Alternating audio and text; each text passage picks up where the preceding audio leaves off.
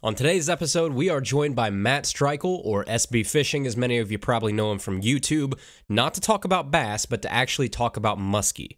So you're going to hear Matt and I talk about the challenges and the lessons that we think can be learned from switching it up from your normal bass fishing and targeting a new species like muskie. All that and more on this episode of Tackle Talk. Hello, everybody. I'm Bill Dance, and you're listening to Tackle Talk.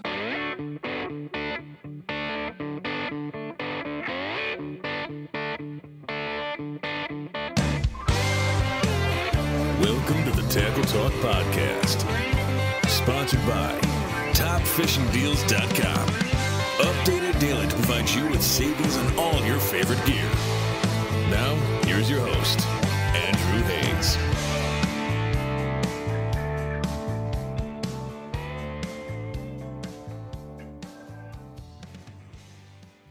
Hey everybody, welcome back to another episode of Tackle Talk, a very special episode. We have a very special guest today. Matt Strykul of SB Fishing is going to join us, but first, as always, Tackle Talk is brought to you by TopFishingDeals.com. If you're looking for gear, if you're looking for rods, reels, line, apparel, kayaks, boots, waders, whatever you need to go fishing, they're going to have it on TopFishingDeals.com, and even better, they're going to find those websites all over the internet where that gear that you're looking for anyway is on sale. So all that stuff adds up. We've talked about it a million times. If you can save $1 here, $2 here, $5 here, that adds up over the course of a month, a year, 2 years, 3 years. So much money that you can save by buying the stuff you want to buy anyway. Just make sure you're buying it from the correct website, and the correct website is the website that is going to have it on sale as opposed to retail price. So that's the name of the game here. Save as much money as you can while not altering really what you need to buy. It's just, you know, if you're a big Z-Man chatterbait person and they're normally $5 at your local store, Top Fishing Deals is going to find that website where they're, you know, $3.99 or $4.25 or whatever it is. All that little stuff adds up so much. And you're going to look on that website and you're going to see things that it kind of clicks in the back of your mind. You're like, yeah, I probably do need to restock on this. I should do it while they're, you know, a couple bucks off or 20% off, whatever it is. So make sure before you go shopping, whether it's in person, whether it's, you know, you're going to go shopping online, check www.topfishingdeals.com first to make sure you're not overpaying for your fishing gear. Thank you so much to those guys for supporting the podcast, letting us do what we do here. Can't thank them enough. Go support them. www.topfishingdeals.com. All right, as we said in the intro, we have Matt Strykul on today's episode, and we're going to switch it up a little bit. This episode is going to be kind of out of our comfort zone here, and we are going to talk about a different species. Now, we're going to talk pretty heavily about muskie in general, but I think kind of the bigger picture of this episode is to think, you know, maybe it's not muskie for you. Maybe it's catfish. Maybe it's walleye. Maybe it's pike. Maybe whatever it is. I think the gist of this episode is going to be there's a lot you can learn and a lot you can do to make yourself a better angler by, you know, stepping outside of your comfort zone and targeting a new species, immersing yourself in something completely different instead of the normal old bass fishing that you do every single weekend. You know, switch it up. It'll give you more tools in your tool belt. It'll give you more knowledge. It'll just make you, I think, a more well-rounded angler. So we're going to talk about that a lot in this episode. So let's get right to it. We have a very cool conversation with Matt Strykul. All right, ladies and gentlemen, we are joined today by the one and only Matt Strykul. You guys know him as SB Fishing from YouTube. Matt, thanks for joining us, dude. Really appreciate it. Absolutely. Thanks for having me. So I want to preface this conversation by saying that I know 99% of you listening to this are bass anglers. We are a bass fishing podcast. But today we're going to talk a little bit about muskie, and I wanted to bring Matt on specifically because, Matt, you're the guy that really inspired me about 2 or 3 years ago to chase these fish and to go after it after watching your videos. And I just know that for me personally, the struggles, the obstacles, the challenges that these fish have really given me, I firmly believe have made me a better angler and kind of more well-rounded. So I wanted to have a conversation with you and just kind of go over the lessons and maybe some advice for folks that are maybe interested in kind of dipping their toes in muskie fishing. So before we dive into all that, do you want to give the folks a really quick crash course on kind of who you are, how long you've been doing the fishing YouTube game, and kind of where you're from and things like that, just to catch them up to speed? For sure. My name is Matt Strykul. I'm 29 years old. I've been fishing my entire life on and off, heavily and less frequently, but I started doing YouTube about 4 years ago. And since I started doing YouTube again, I really have just been full-time fishing. Even when I was still working a full-time job, I was fishing all day. And then I was bartending, so it was nice. So I'd wake up at 4, go fish till 4, and then I'd go home, take a shower, and go into the restaurant. So it was pretty fun, but it helped me get where I am today, because if you have a normal 9 to 5, it's really hard to go out and fish, especially in the winter or spring when you don't have as much daylight. So it definitely helped, but they were long hours and long days. At what point along that journey did you take the step to say, hey, I'm going to do this full time and I'm really going to jump in and immerse myself and kind of, set aside the other jobs and stuff and really dive in and live out of a van and everything else that you've been doing? So when I went full time, it was like January of 2018, I want to say, and I had a couple friends actually back me into it, which helped a ton. I couldn't have done it without them. So that was really the biggest push for me to do it. Was a couple good buddies that I used to play poker with. They kind of looked at it as an investment. They were like, hey, we think you can make some money. We know that you'd love to do this full time. So here's 6 months to float and good luck. That's basically how it went. So yeah, it was very lucky, very, very lucky. But it was like, all the steps in life and different things that I've done, like all add up to that moment of being able to do that. Like had I never played any poker or like met these guys who are very good friends now, like it would have never worked out that way. So I've always been kind of curious too. You're not the only person that, we've talked to or that I've heard along this journey that like made the switch from something like playing poker as a job to heading over and then taking that plunge and doing something like YouTube, where again, I think you kind of have to have that in your DNA of like, hey, you have the balls to sack up and do something non-traditional and something not safe. Because I know a couple weeks ago, I think Kyle Welcher, I was talking to Kyle Welcher, who's an elite guy, same thing, came from a poker background. So do you think that helped you at all? Yeah, definitely, with like some connections and just kind of my overall view of money. Like I just see it as a tool, and if you have money, then you just invested in yourself. Basically, that's what I do. So yeah, I mean, I definitely think it's helped. Absolutely. And I actually met Kyle down in Florida back in February, and it was funny because I'd heard of him before. A couple of buddies that pay really close attention to the elite stuff. He sent me this article like, dude, this guy was a poker player and he fishes on the elites, and now he's like a YouTuber as well. And I was like, man, I got to meet this guy. He sounds awesome. So I met him down at Rodman Reservoir, and he's a super nice guy. Like he was awesome to fish with. I mean, didn't even fish with him. I fished around him, but definitely bounced a lot off his head, and he helped me out with quite a few things. Super nice guy. Can't wait to fish with him.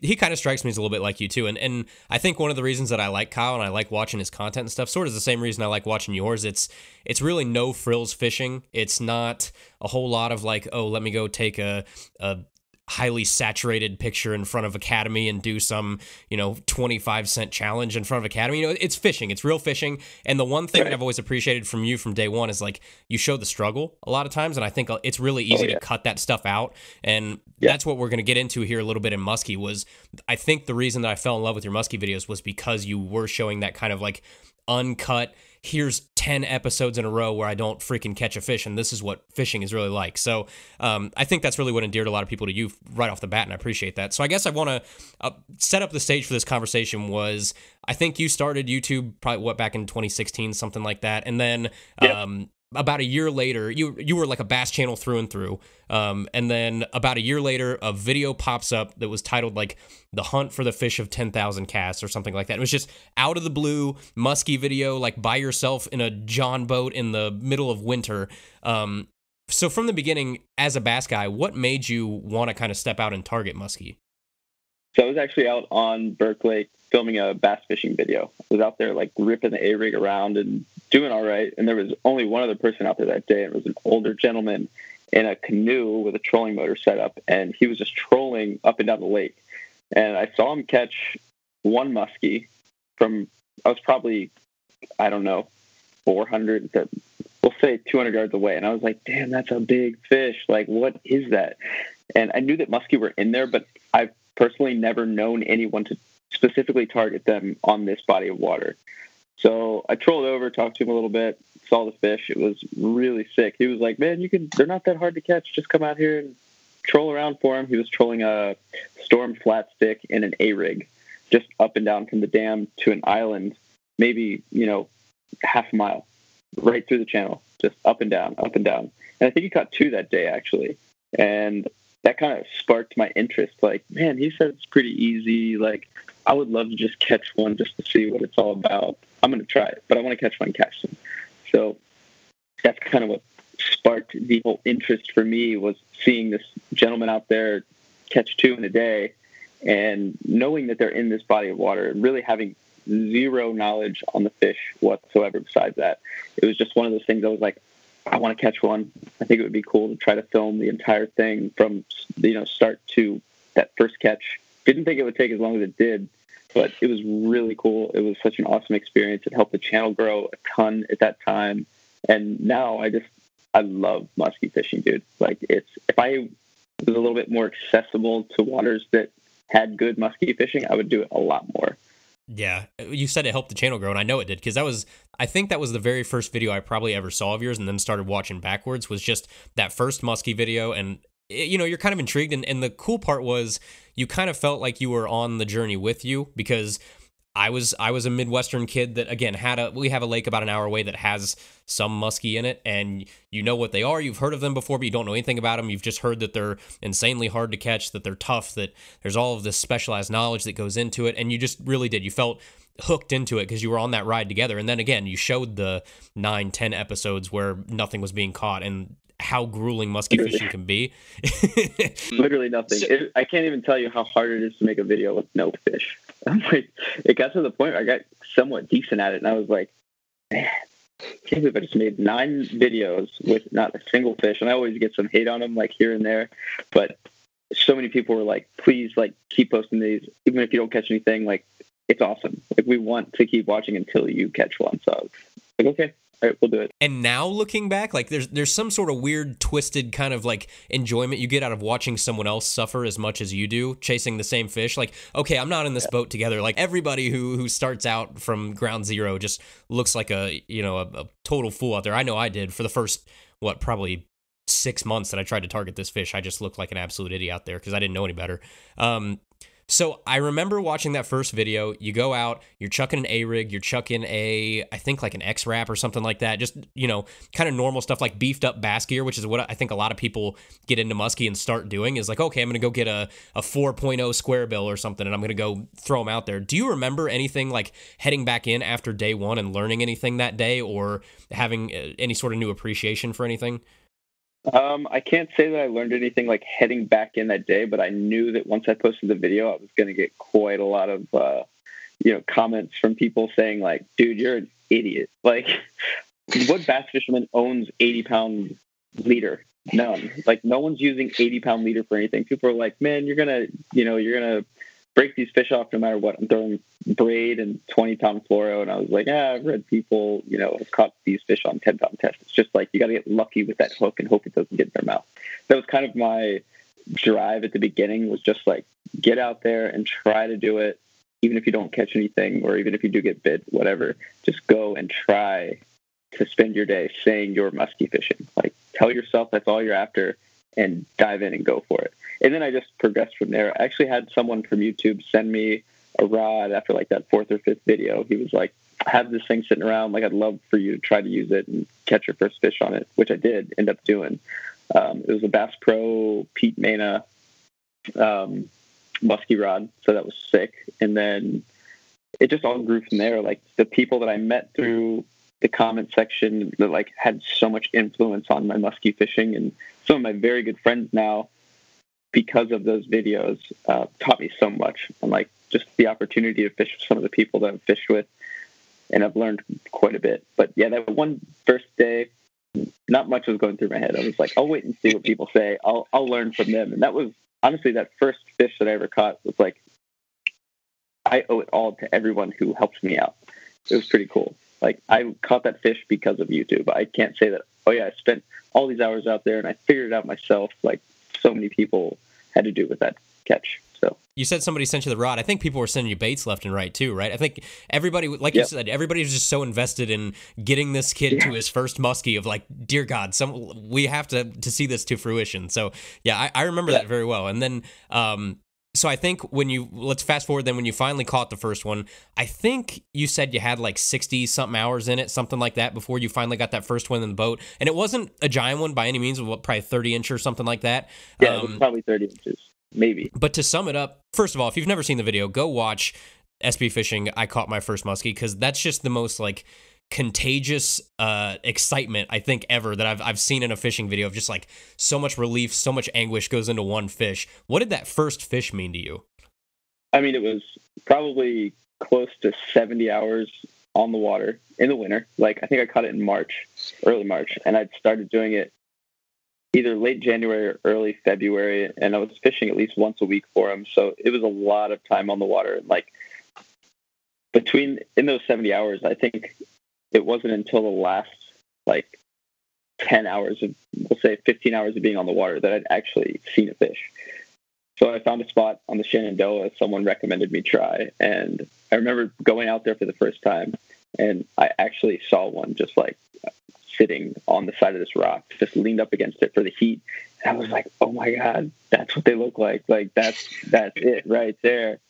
But yeah, catching that first one, it was at the very end of the day too, which was cool. After we saw a ton that day, I think we saw, like, individually, we probably saw 10 fish, and we saw them multiple times throughout the day. But right as we get into that low light situation, I had a small one eat on it was a Kitech, actually. I was throwing a Kitech on a swim jig, or like a underspin kind of deal, just something small. And yeah, it just felt great. Like, it was jumping around, going crazy. I was very happy to get it in the net. And my main thing was, like, once I got it in the net, was like, make sure this fish is okay. It's my first one. Like, I don't want to kill it. I don't want to screw anything up. And I read a lot about, like, handling muskie, proper ways to hold them, things you should and shouldn't do. And I just wanted to make sure all of that was good. And then, got some video, got a couple pictures. And then once it was released and swam off, I was just like, all right, this is sick. Like, I really did feel that love from so many people that were watching and, like, following along with that chase, that I was so excited to go home and, like, edit that video and post it and share that with everyone that, helped me catch that fish. So you can probably make the argument that what kept you going through that whole, 9-10 episode ordeal was, like, the actual chase of that first one and getting the carrot at the end of the stick. What was it afterwards that kept you chasing those fish? Was it their evasiveness? Was it the challenge? Was it the fight that it put up? What was it that kept you sticking around with muskie? I think the biggest thing for me is I just love something that's so challenging. I love bass fishing, and I think it's obviously easier to catch bass. You can go out and get a handful, or, catch 10, 15 fish. They may not be big. They may, be big. It's just, musky fishing is such a different animal. You go out for, like, one fish. Especially around here, if we go out and catch one, it's great. And it's like a team effort. You fish with one other guy or a couple guys, and it doesn't matter who catches one. As long as it ends up in the boat, you're all stoked. Like, you all are happy about it. And it's such a cool thing. It's so different than bass fishing. Like, if I'm fishing with Ace and he catches one, I'm like, all right, sweet. Like, that's awesome. If it's not a tournament or one of my buddies, whatever, it's like, awesome, got one. But when you catch a muskie and you get it in the boat, everyone is, like, hyped and everyone is feeling accomplished. So you're right. I think you can make the argument that it is a complete team sport. Like, I think I've been more nervous sometimes to net a fish than I have been when I've had the fish hooked. Like, one, you just don't want to be that guy, right? That your buddy's been casting for 12 hours, throwing his arm out, and you finally hook one and you're the dude that misses it with the net. Like, that would hurt me more than losing a fish, like, in the middle of the fight or something. So I hear you there. And what's funny is, like I said, you definitely got me on the muskie train, and I think it was just watching your video, watching the emotion that you had catching that first fish. I think I kind of watched it and was like, I want that. Like, I want to feel that same thing, and I've never caught a bass really that's made me feel quite like that. Like, yeah, maybe your biggest bass ever was a big deal, but I don't think anything that I had ever been that invested in and had that big of a challenge to go get. So me and one of my buddies around here, we live in Central Ohio, so we are in the ass of all ass musky lakes. Like, it's we have one around here that's within 40 minutes of us that has musky in it. It is definitely not a good lake. It's chocolate milk all the time. It's 300 more boats than there should be out every day. They're insanely pressured. It's hard. But we decided we want to go out and target them. We went out in our kayaks like idiots for the first 2 days with heavy bass gear. didn't have the right net, didn't have, anything to handle these fish had we hooked one. We were just, so ill prepared. And me and my buddy's stories are completely different. He hooked a 46.5-inch fish on the second day we went out. In his 10-foot Sun Dolphin kayak, and luckily there was a good Samaritan that was passing by and was like, y'all need some help? And we're like, dear God, yes. So he had to stand up in his Sun Dolphin, jump to the other boat, and land it in the boat, because again, now looking back, we're like, I don't believe how stupid we were to go out and target these without the right net, without the right tools. Dude, I did the exact same thing though. Like, that's how I feel like you start. You don't have this appreciation for them until you've done it a few times, or you read a bit or watch some videos on it. I didn't. Like, I was in the exact same boat as you. I went out on Burke Lake with an A-rig and Rapala, whatever jerkbait it was, and my bass net. Like, I'll get its head in there and I'll try to grab it. Right. Not how it works. Which is not at all how it works. Like, what am I going to do after that? Just get it in the boat, let it flop around and kill itself? And no. Like, I look back now and thank God I didn't catch one. It would have been the worst. Yep. So then on my side, full disclosure, I had probably 300 to 400 hours into my first fish. Like, I'm not kidding. It was a year and a half, 2 years of 3 a.m. getting up, getting on the lake before any boat is out there to get to the spot, to chuck for 12 hours a day to not catch a fish. And then last fall, finally landed my first one. And I finally got that rush and that feeling that you're chasing. And then you're right. Then it goes to, that was almost addicting. Like, now I'm almost a sucker for the punishment of like going out and, having those tough days, because again, it's like a luxury that you don't get to have with bass. If you go out and you have a day where you get skunked in bass, it's not oh, I'm so happy for the challenge. It's a screw this. I don't, this is not what I signed up for. For sure. But one of the things I think I took away from the whole thing was obviously the persistence. You have to endure to go out and actually target these fish. And I think I was able to apply that to especially bass fishing and some other things, and really put stuff in perspective of like, okay, I might be having a bad day bass fishing, but it is not nearly the challenge that some other stuff is. So can you think of anything that you've taken away from musky fishing, like whether it be a kind of an intangible or something that you've then been thankful for and been able to apply to all the rest of your fishing? Yeah, absolutely. I mean, the persistence of it, like you just said, and I mean, I've been recently getting more into throwing bigger swim baits for bass. And I look at it like musky fishing. Like, I'm able to take a day and say, I'm only going to go out and throw big swim baits. And it's very easy for me to do that because I'm so used to musky fishing now, where I've gone out and not even seen a fish in 12 hours or 14 hours and, really busted my ass with buddies. And like, neither of us have seen a fish. So when I take away the musky side of it and bring that kind of like big swim bait game into play in the bass fishing game, it's like the exact same thing. It's really cool, and it's really helped me to be able to do that, because there's definitely been times in the past, say like at the start of the musky stuff, when I've wanted to do full swim bait days and I'm out for like a couple hours throwing giant swim baits and not seeing anything. I'm like, okay, I'm going to pick up a jig or a shaky head and catch a couple and then go back to the swim bait. And I just stick with the jig or shaky head because they're biting me. It's a very easy thing to do. It's like, I'd rather catch fish than not, but now it's a little bit different, where throwing those bigger swim baits is a lot easier. Like, I don't care if I catch anything or not. I'm out here to do this and learn this.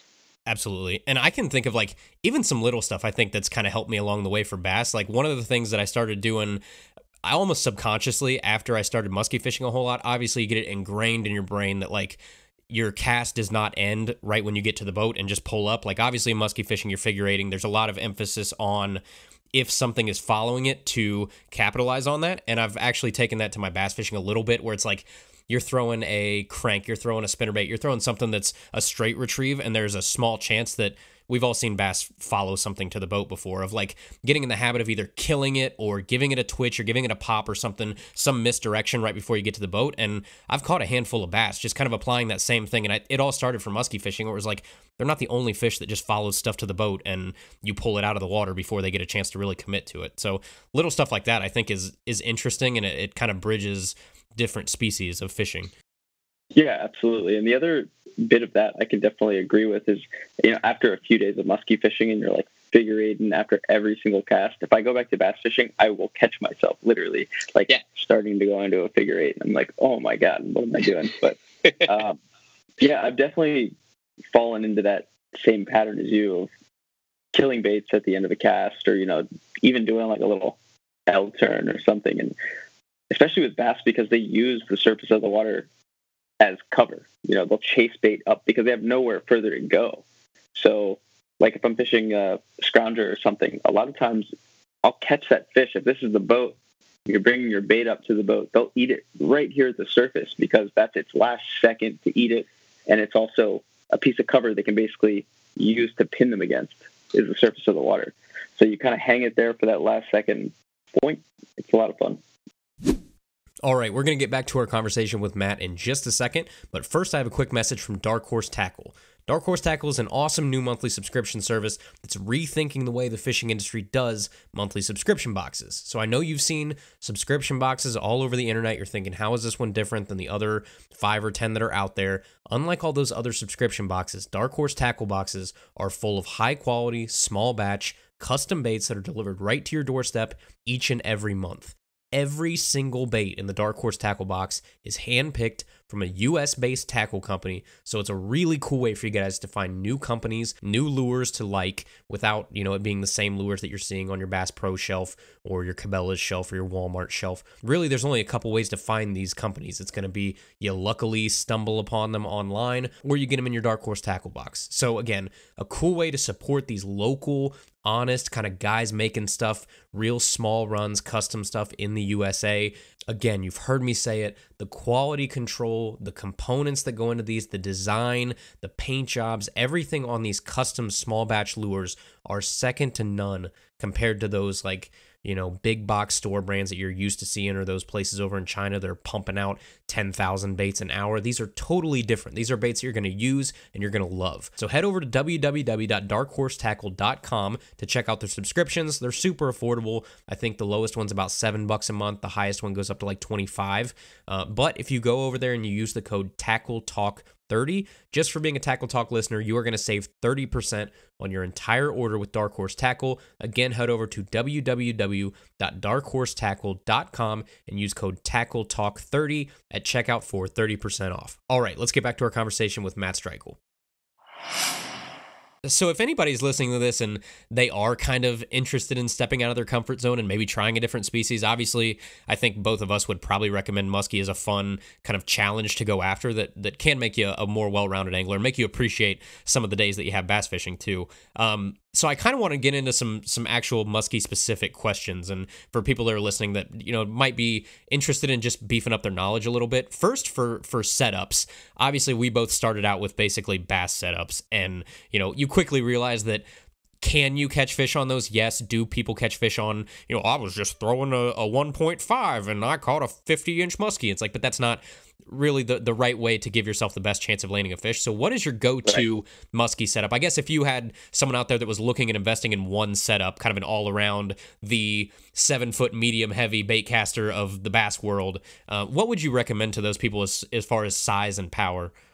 So I use an 8'6" Chaos Tackle assault stick. It's like I guess in musky world, it's like a medium heavy rod. It's meant for like bucktails and light gliders and small rubbers. Honestly, I'm perfectly fine with throwing everything up to like the regular size Medusa and really big bucktails on there. And I throw some of the bigger gliders too. It really just comes down to you being able to like get used to lobbing the really, really heavy baits. Like some of those gliders that I'm throwing around that my buddy Dennis or DJ Customs makes, they're like 10 ounces. They're huge. And this rod is rated up to like 6. But yeah, I've used bigger rods as well, like in the 9-foot range. Those are really great too. It makes it a lot easier to figure eight, especially if you're a tall guy. I'm a really small dude. I'm like 5'5", so that's pretty simple for me. But for dudes that are 6 foot or bigger, like with a small rod, they got to really like hunch over for the 8. So that's where I think those bigger rods come into play.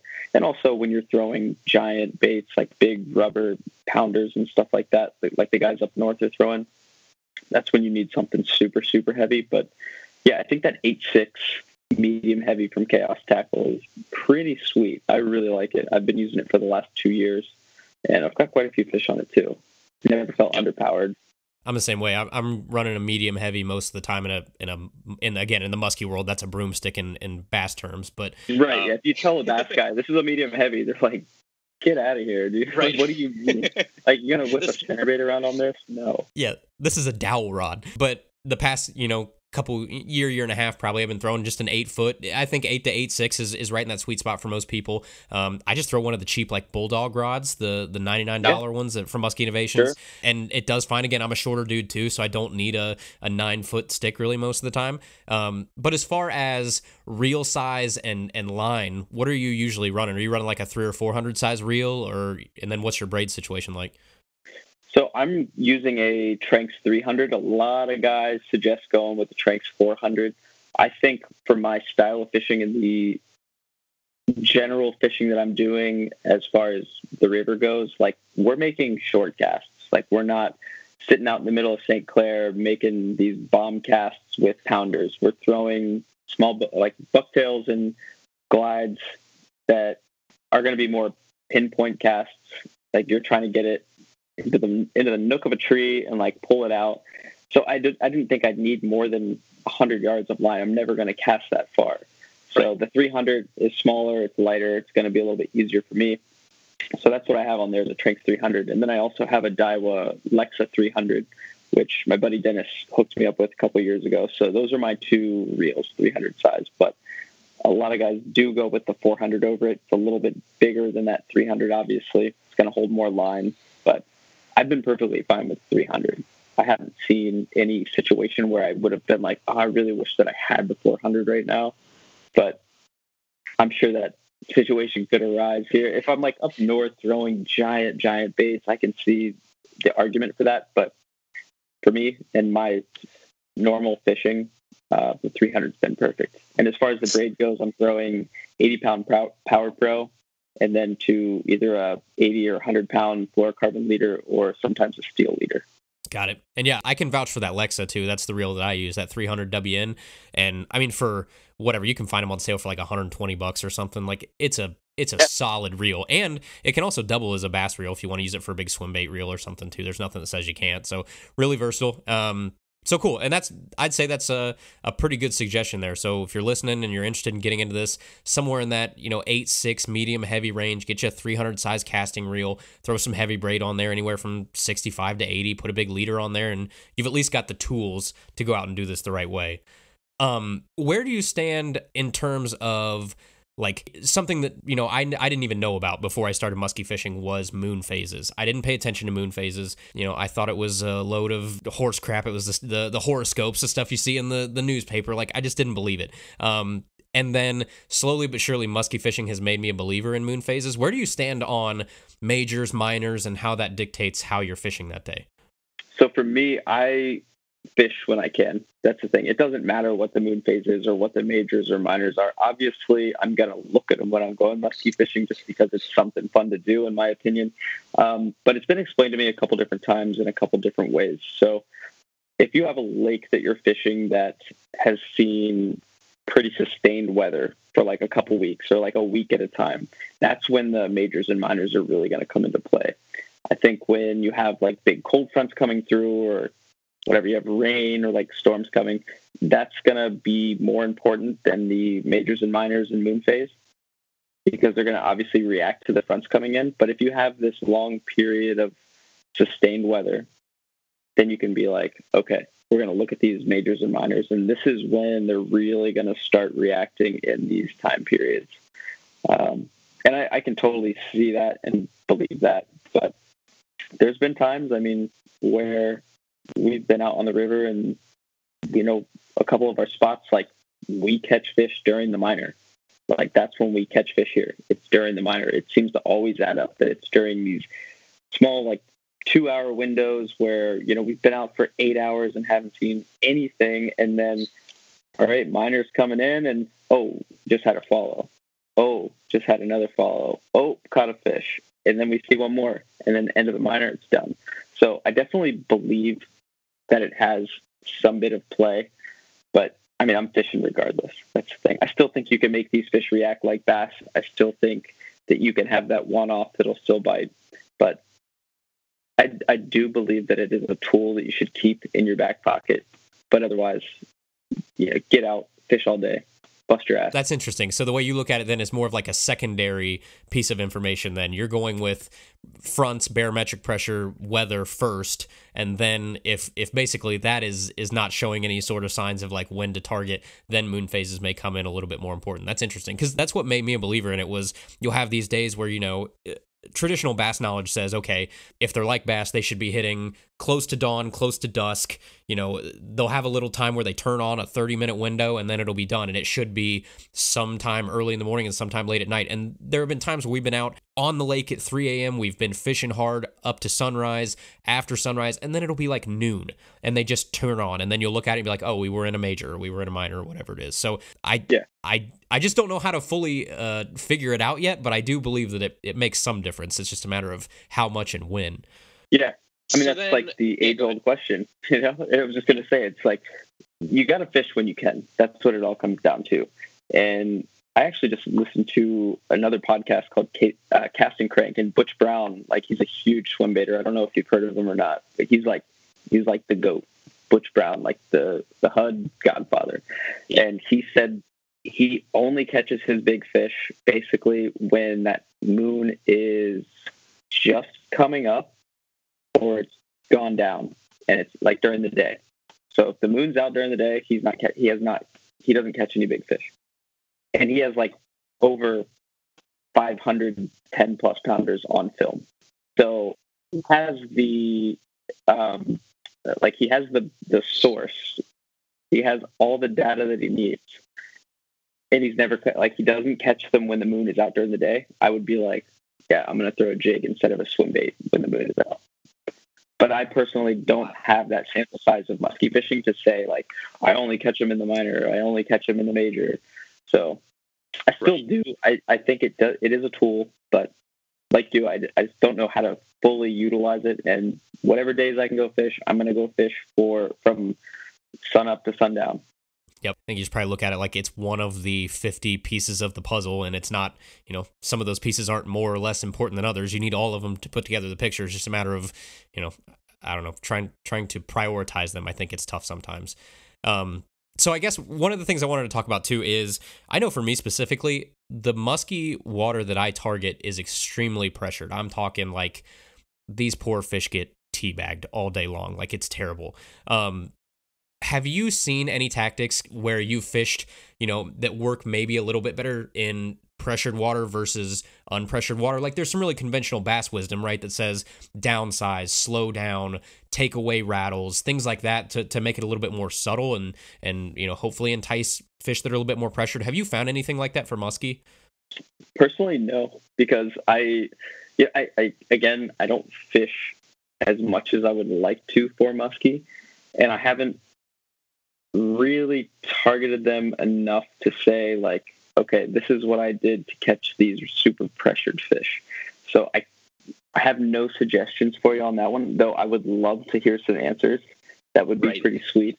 But I could imagine if, you know, in some situations you're throwing smaller baits, like you're not throwing these giant Medusas or glides, like you downsize to a Rapala jerk bait, like what their Husky jerk or something like that, or something even along the size of like a bass lure, like a bass jerk bait, a Lucky Craft or something like that you're just giving a shot. I've seen that work, actually. I was fishing with Robbie and Lee of Today's Angler, and we were fishing early spring, and Robbie's throwing a spinning rod, or no, he was throwing a bait caster, but it had like 50-pound braid to, I want to say, a 60-pound fluorocarbon leader with like directly tied. There's no swivel, there's no snap, and then directly to, I want to say it was a 5-inch Husky jerk, and he had the most action out of any of us that day. He caught the only fish. So, but it's just so strange throwing these really small baits for musky. I know it works. Like, I've seen guys do it with bass jigs and stuff like that. But for me, when I'm musky fishing, I want to be throwing something big.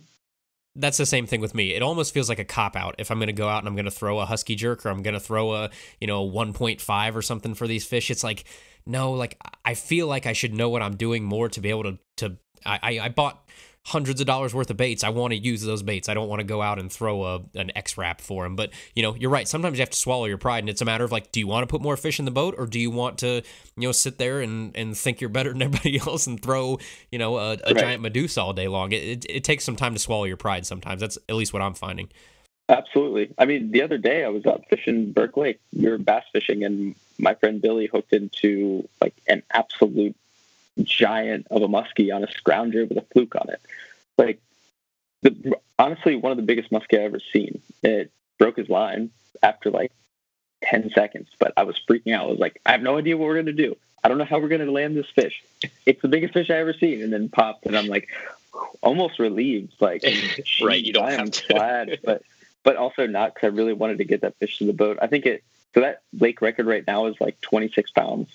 26 and a half pounds, and I guarantee that fish that he hooked was a lot bigger than that. It was high 40s, low 50s muskie, and I mean, just for how broad it was, its head came up, couldn't make it all the way out of the water. It was so big, it just thrashed around on the surface for a second.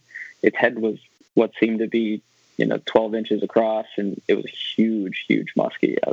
I lost my shit on that one. I was like, we got to go back. We got to chase her.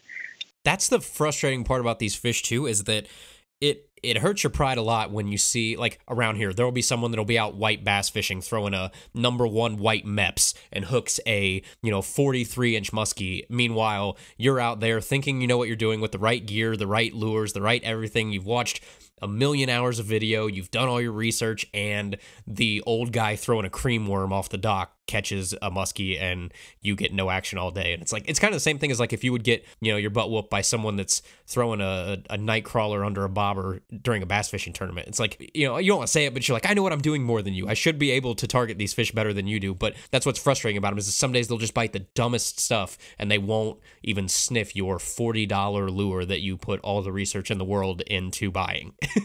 Yeah, it's definitely frustrating. And those fish, that's why they're unicorns, man. They can be assholes. That's what it comes down to. Is like, they are some of the most frustrating fish that I have ever tried to catch, hands down. They do what they want. They're the apex predator. They don't need to eat, and then when they want to eat, they'll eat whatever they want. They'll follow your bait just to look at it. Like, they'll, with no intention of ever eating it. Out of nowhere too, they'll come right by your boat and just give you a roll and say, "What's up? I've been here for the past half hour and you suck too bad to catch me," and then be gone for another 2 hours. So one thing I want to talk about too, obviously we're in that kind of fall transition time frame right now. Are there any lures that you kind of look at as a go-to in the fall, whether it's bulldogs or blades or jerks, cranks, something like that? Is there something that you have more confidence in the fall versus other times of year? I think that really just depends on where I'm fishing. Like, I know that a lot of people that fish lakes or maybe even up north will say, fishing a glider is definitely like a winter bait. I fish glides pretty much all year round if I'm in a river. Like, something about throwing a glider in a river is so money when you're up against like a down tree or something like that. It just has so much drawing power, and those fish just want to come out and either smoke it or just look at it, and like then from there you try to get them to eat. But yeah, I love throwing gliders in the fall. Definitely rubbers too. And if you're seeing active fish, definitely throwing a bucktail. That's actually something else that I've read, even in the coldest of water that you can fish. Guys are like, if you're seeing fish move and they're active, like, throw a bucktail. Even if it's 40 degrees, throw a bucktail. Like, if they're being active, they're going to chase it and they're going to eat it. So that's something I'm definitely going to try a little bit more this fall. But yeah, ball bite. Because it goes against everything we've been taught as bass anglers. That's what's really frustrating sometimes, is like, we've always kind of looked at muskie as like, a lot of the muskie that we've caught have been off structure, just off of down trees, off of stuff. And we just keep looking at it and we keep thinking that we're overthinking it sometimes and that they're just big bass. Like, and then you have the times of year where it's the winter time and they go out and they sit in the middle of the lake suspended with no structure as far as the eye can see, nothing. And they just sit there and kind of float around. So again, if you're listening to this and you want a challenge and you want to bang your head against the wall a lot of times, but also have maybe the most rewarding fish to catch of your life, go after muskie. So that kind of brings us to Our last question here, you hinted at it a little bit at the beginning of the episode about safe handling of muskie. I think that's something that for novices a lot of times gets overlooked, at least the importance of it, or you get mixed information on what you should do and how you should handle this fish. If someone's going to go out tomorrow and target muskie for the first time, what is the kind of basic advice you're going to give them as far as like, okay, you have the fish hooked, now what? From the time fish is hooked until it is back safely in the water to make sure that you are releasing that fish as strong as you caught it. So first thing I also like to bring up is the reason that we use such big rods and such heavy gear is to literally horse that fish in and get it into the net as quickly as possible, because the less time that fish is fighting, the less lactic acid it's going to build up, the easier it's going to be to release that fish. Like, you don't want to fight a muskie for 20 minutes. That it will kill itself. It's literally what it comes down to. You want to hook the fish, get it into the bag as quick as you can, and then at this point, you're looking at the net. You want a net big enough to hold a fish up to 50 inches. Hopefully one day, right? But yeah, right. Even for the smaller ones, even for a 40-inch muskie, you want something that's going to fit in the net and that you can very, carefully just leave off the side of the boat and allow that fish to chill. If the fish is unhooked and in the net, it's fine. Like, it's right. Not hurting it. It's breathing. It's chilling. So, which is something that we'll do a lot, especially when we have to deal with, you want to get video, you want to kind of plan everything out. You want to quick get a bump on the fish, get some video of it, put it back in the net, like let it chill, pull it back out for a quick picture, and then you go for the release. So as long as you have that net sitting on the side, it's basically like a live well for it. You want to have a net big enough for the fish. As far as tools, get some very long needle nose pliers, because when you have a bucktail or a glider in that fish's mouth, and it's thrashing around or rolling, like, you do not want to be connected to that. You do not want to get hooked when you have a fish with a lure in its mouth. That's actually one of, like, my biggest fears. I have seen some horror stories and bad pictures of it. So definitely some long needle nose. A lot of guys use jaw spreaders too, which are good. I don't suggest boga grips, though I have seen some friends use the boga grips that swivel.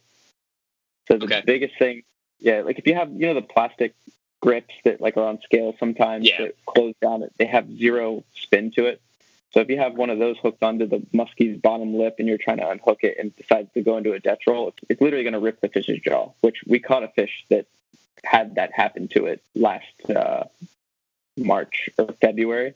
It had a completely split lower jaw, which looked like this, and I've never seen it. I was like, what the hell? And my buddy Sam that I was with pointed out, like, this is from either, straight boga grips or one of those plastic clamps that people put on here to unhook them or to hold them, because they don't really understand the proper way to do it. But I have seen people use the swiveling boga grips. I think that in some cases they're absolutely necessary. Like, if a fish really gets a bait deep, you have to pin that bottom lip. Otherwise, it's super hard just to get in there and fully take care of that fish.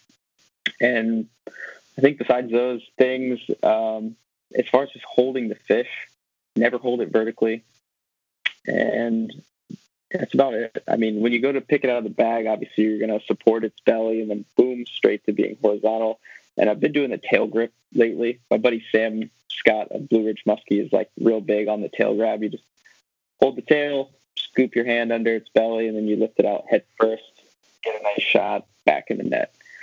And I've also heard guys say when you go to pick the muskie up out of the bag, you want to pick it up so its head is facing the water towards the net instead of into the boat. So if it does start going crazy, you just throw him in the water. He's good, instead of dropping him in the boat head first and just doming him. That makes a lot of sense. I've seen that quite a bit of, you think you have a good grip on this fish, you go for all right, I'm going to hold it out of the water for 5 seconds, get a picture and take it out. And as soon as that fish comes fully out of the water, or straight down on the boat or something. And again, just common sense stuff that I think you don't see enough of and you don't hear a lot of people tell you enough of. They just think, oh, you have to have a big net, treat it carefully and get it back in the water. It's like there's a lot of nuances to handling a fish right, to getting your hand placement right when you are going to go hold it. And some of that stuff I don't think you can fully explain just telling someone. You really have to handle a fish or two the first couple times. Yeah, you absolutely have to do it. Like, I'll tell you, the first muskie I ever caught, I was like, I'm gonna hold it for a picture. Like, I want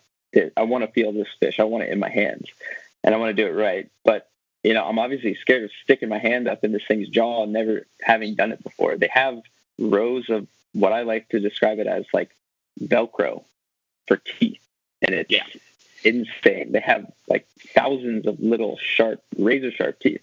So, and when they get bigger, it's even more sketchy, because once you do get that grip, your hand is literally laying right below one of those patches of razor sharp teeth. So yep, and their gill plates. Oh, their gill plates are super sharp too. Yeah. Again, it's one of those things. It helps if you're gonna go out, if you have the opportunity to go out with someone that at least knows what they're doing more than you do, to teach you hands on the first way. Otherwise, I just think you have to be as careful as possible. Know all of the stuff that you've been taught, and if you mess up a little bit the first fish or two, as long as you're doing it like you said, hold the face facing the net, so if something goes wrong, it goes in the net, or at worst case scenario, it goes in the water without you getting a picture, but at least it goes back to where it's supposed to, instead of being dropped on 5 treble hooks in your boat. So I'm right with you there. So I just want to thank you for taking some time and coming on and talk with us today. Really appreciate it. Before we let you go, do you want to let the folks know that are listening where they can find you, keep up with you? You got anything coming up on the horizon? Yeah, absolutely. Actually, I have a ton of musky content coming out on my YouTube channel over the next month and a half or so. You can check me out on SBFishingTV on YouTube. A couple other quick shout-outs. One of my very, very good friends, Dennis Johns, DJ Custom Baits. He makes some of the sickest gliders and diving rises and whatever else you could imagine with the craziest paint jobs. Look him up on Facebook, DJ Customs. And then Sam Scott of Blue Ridge Musky. If you guys are looking for a musky guide, and I would say pretty much a guaranteed fish in the James River down there in Southwest Virginia, I can say that is definitely the place I've seen the most musky in my life. Every trip we're seeing like 10 to 15 and hooking a few. He is the man. So look up Blue Ridge Musky, and he will take you out for a very fun musky trip. I can assure you that. That's all I got. Hey, well, thank you so much for taking some time out of your day to come and talk with us. That was Matt Strykul of SB Fishing. Thanks, man. Thanks, Andrew. Appreciate it.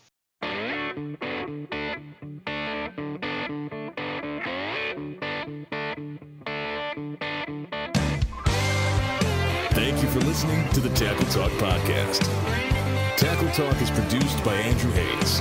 Copyright 2020. Please subscribe to Tackle Talk on Apple Podcasts, Spotify, or wherever you listen to podcasts.